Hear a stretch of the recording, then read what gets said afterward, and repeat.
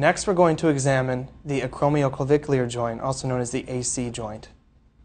Now, this structure is very easy to identify, and I begin by just looking at the patient and identifying their bony acromion, which you can feel by palpation. Next, I'm going to place the probe on the patient, again with the notch facing medially towards the patient. Now, with this structure, it's obviously close to the surface, so we can use a very short depth, and here we are, which should be adequate at 2.7. So here we can visualize the acromioclavicular joint. And if we suspect pathology with this in a patient, we can do a dynamic study and have the patient strain his acromioclavicular joint and see if there's any separation or ligamentous laxity. So what I do is I recommend the patient slowly takes his right arm and reaches it across to his left shoulder while maintaining contact over the AC joint. If you can go ahead and slowly move your left.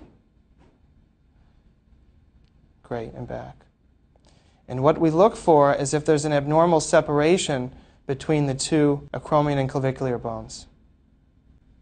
In some cases of degeneration and osteoarthritis, we'll see irregular bone formations, or even something known as the geyser phenomenon, which is bursal fluid extending out of the acromioclavicular joint upwards.